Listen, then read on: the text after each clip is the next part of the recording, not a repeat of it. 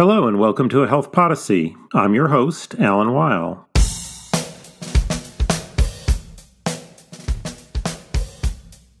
Early in the COVID-19 pandemic, it became clear that the burden of the disease fell disproportionately on certain populations.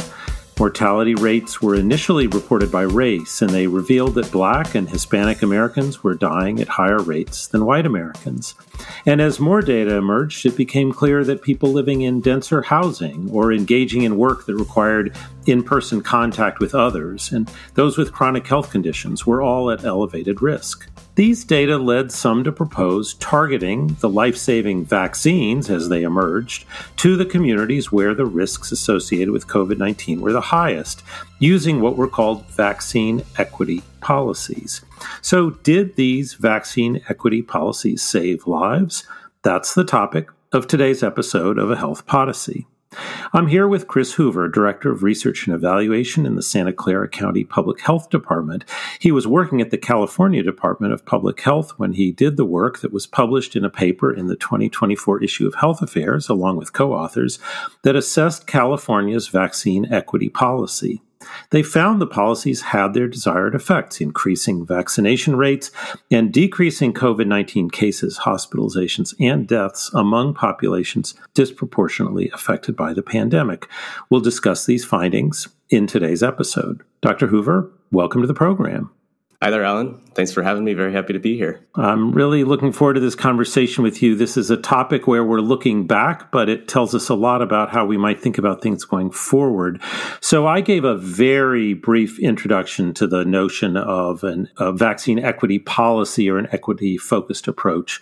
Why don't you expand on the very light touch I gave the topic at the beginning and say a little bit about why California felt that it needed to take an equity-focused approach to vaccine allocation? Yeah, well, as you mentioned in the intro, we saw very stark COVID-19 disparities in terms of cases, in terms of mortalities, in terms of hospitalizations very early on in the pandemic, regardless of how you stratified it. You can stratify by race, and you see this. You can stratify by some of these area-based measures of social vulnerability that we relied on a lot, and you see the disparities show up. So the COVID-19 disparities were very stark, and we wanted to do something about it, right? And we took a look at the data when vaccines were first coming out, and we saw in particular that about 40% of these COVID-19 outcomes, cases, hospitalizations, and deaths were coming from the 25% of the population that lives in the lowest quartile, the lowest 25% of this area-based social vulnerability index, the Healthy Places Index that we used for this analysis. So that motivated this approach to send 40% of the vaccines to those areas. And just to dive into the thinking there a bit more, if you think about the underlying drivers of those disparities, some of the things you mentioned in the introduction, like inability to stay at home and work from home, inability to kind of separate yourself if you do have infection because of high density housing, other social vulnerability factors, those same factors are also likely to lead to disparities in vaccination access and vaccination uptake. So those people might not have the time to take away from their workday to go to a vaccination appointment. They might not have the same healthcare access to actually access the healthcare system and receive a vaccination as other folks might. We were worried that those same underlying social vulnerabilities that lead to the disparities in COVID would also lead to disparities in vaccine uptake. And so we saw the vaccination rollout as an opportunity to try and pull a lever and rebalance things so that those people that didn't have adequate access to vaccination for all these same reasons that were leading to COVID-19 disparities kind of tip the scales in their favor and make sure that they get the benefits of vaccination. So I certainly don't want to simplify this, but this is sort of a standard public health approach. You look out at the population, you see the burden of disease falling heavily on a subset of the population, and you say, wow, if that's where the problem is, we should focus our solution there.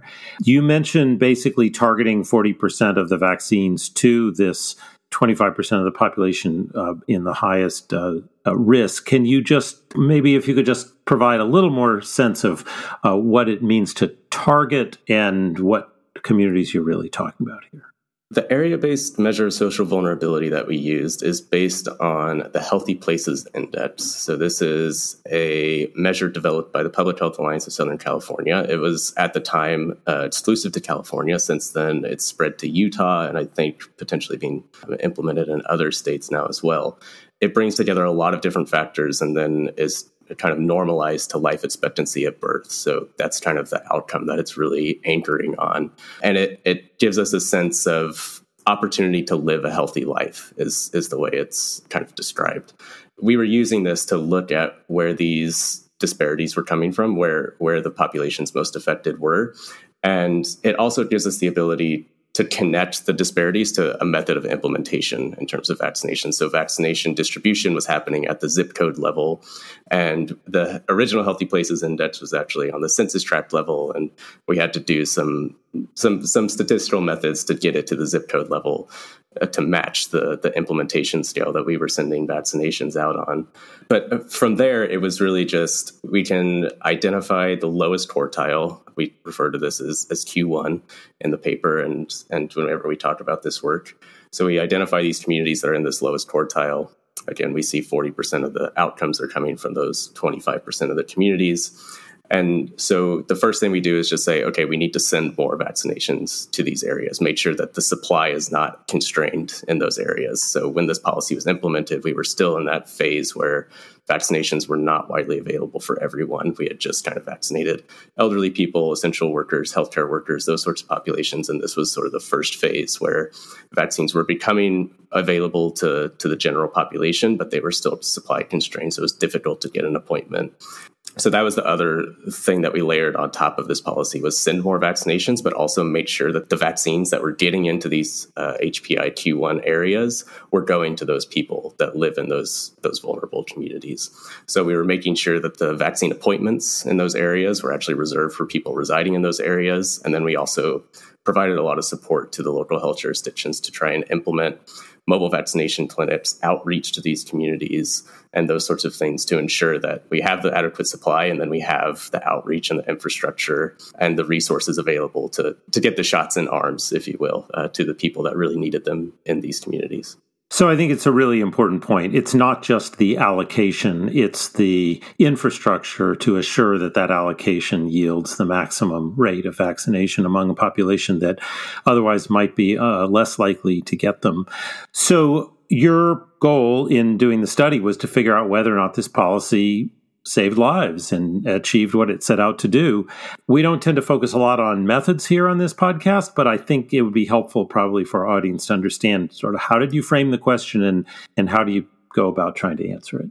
Yeah, absolutely. So we kind of had two different approaches, one for the actual vaccines and then one for the COVID-19 outcomes. And for the vaccines, it's actually a fairly straightforward policy analysis. We used an approach called the difference in differences, where we have our communities that were targeted and we can look at them before and after the policy and compare what happened before and after the policy in those targeted areas to what happened in areas that were not targeted by the policy before and after the policy.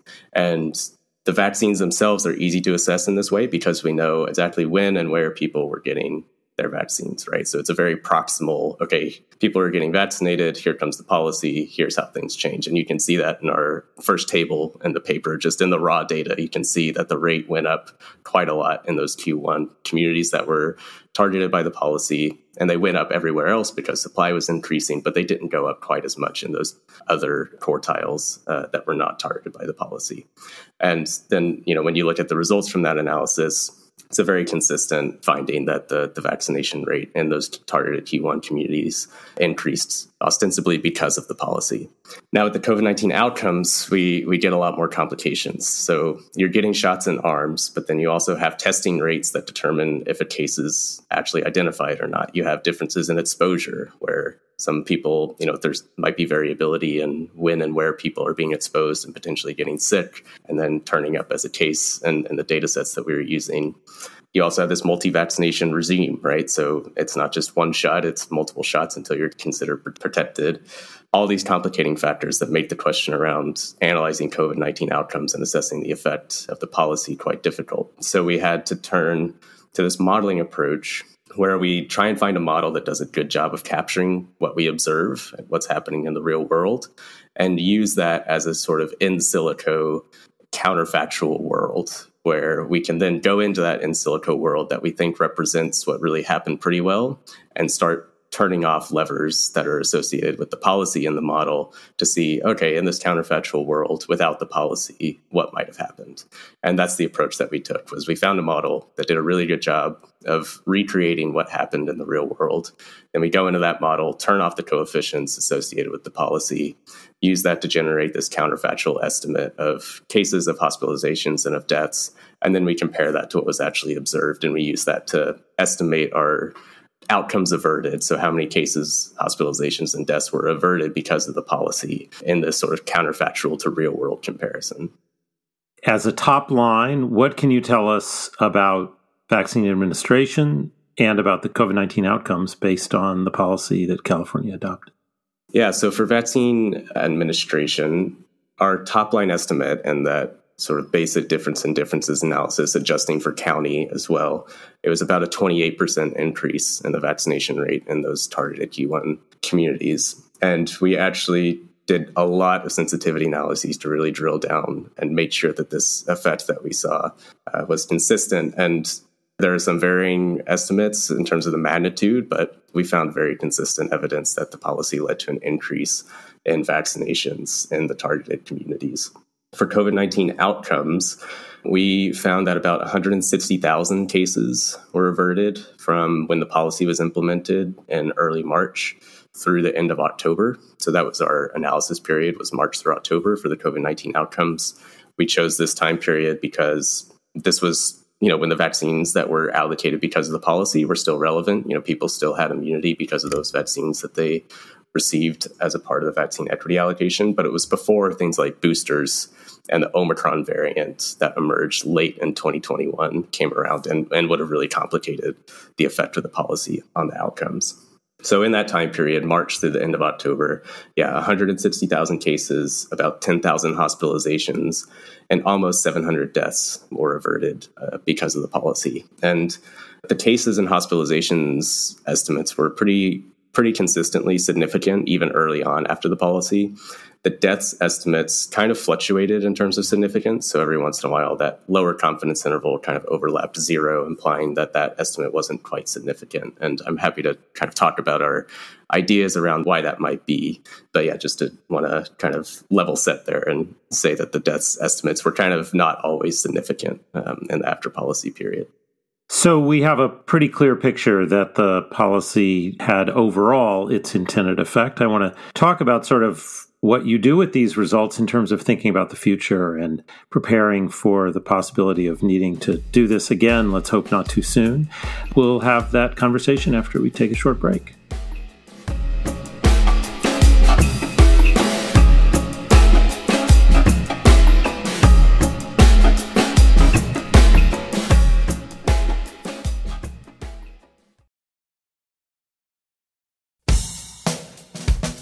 And we're back. I'm speaking with Chris Hoover about California's COVID-19 vaccine equity policy.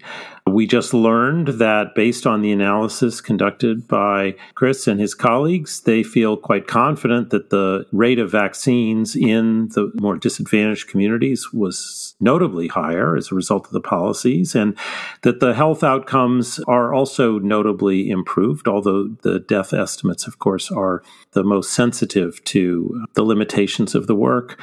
So I think the answer to this question may be obvious as a outgrowth of the answer you gave earlier, but you mentioned sort of creating this hypothetical world where these policies weren't in place. And that's kind of the world we would have lived in had California just said 25% of the population, 25% of the vaccines. Here's another 25%, right? If we just sort of did it on a straight numerical basis. So what would the COVID-19 picture have looked like, do you think, in that counterfactual world had none of these policies been put in place? Yeah, so one of the good things and interesting things about this counterfactual approach is we can kind of really dive deeply into this alternative counterfactual world and get a sense of what might have happened in that world where the policy didn't happen. And one of the things we wanted to look at was what would that ratio of outcomes coming from those most disadvantaged communities look like if this policy hadn't have occurred.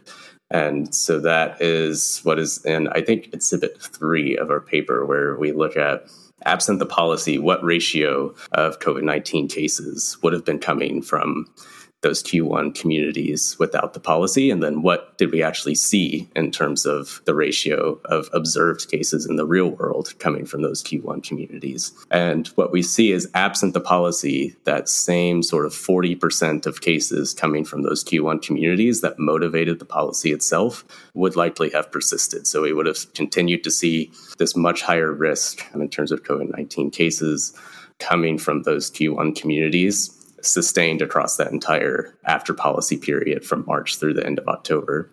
And when we compare that to what's actually observed in the real world, we do see this decline in the ratio of cases coming from those Q1 communities. And it very briefly, at 2 different time points, I think in late May and then early June, I don't remember the exact date here off the top of my head, but it did kind of touch briefly. So the ratio of cases coming from those Q1 communities was proportional to the population in those Q1 communities. And that kind of implies that there was an absence of disparity in those time periods. Now, the caveat here is that those 2 time periods where we did touch on sort of proportional risk to population were very, very low COVID-19 activity time periods. So they were the lowest COVID-19 case rates that we had seen and really have seen since, almost. So things are looking pretty good right now, actually. But that time period just after that big vaccination rollout was kind of our nadir, the low point in terms of COVID-19 activity for most of the pandemic. And so it was just in those very, very low activity periods that we saw this sort of even distribution of risk. And you can look in the appendix for the same analyses for hospitalizations and deaths, and it's not quite as clear. We do see this reduction in the disproportionate impact on Q1 communities, but it mostly showed up in terms of cases.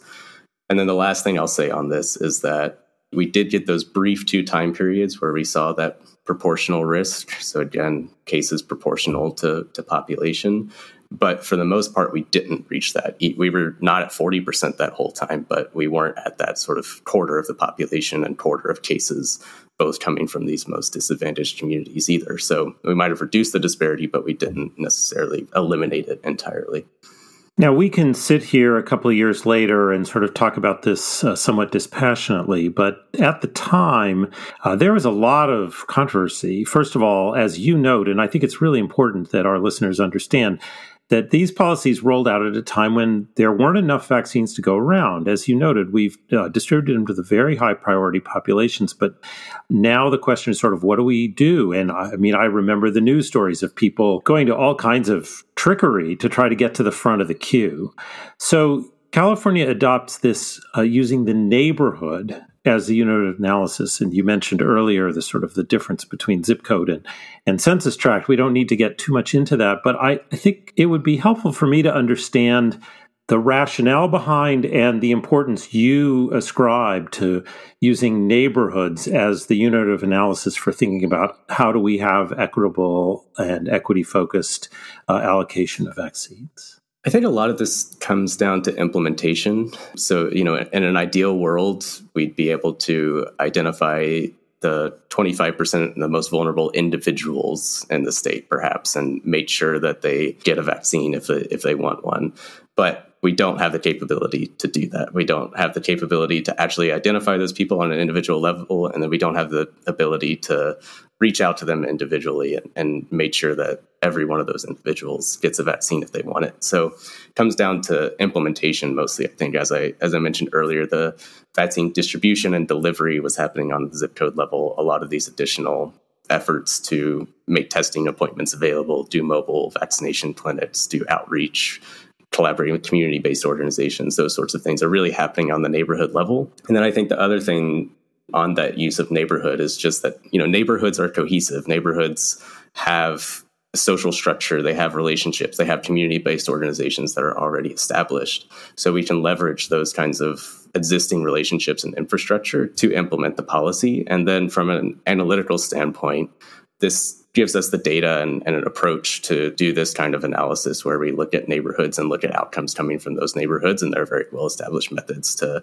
analyze these types of things sort of on a zip code or census tract level. So yeah, I think it really comes down to implementation is the main thing. And again, we use the Healthy Places Index, but there are a lot of other area-based measures of social vulnerability, like the Social Vulnerability Index, the Area Deprivation Index, that can be used to do these same sorts of equity-focused policy implementation and then subsequently analysis and also identification of disparities, right? So this is a very common line of work where these area-based measures of social vulnerability are used to identify disparities and target resources and those sorts of things.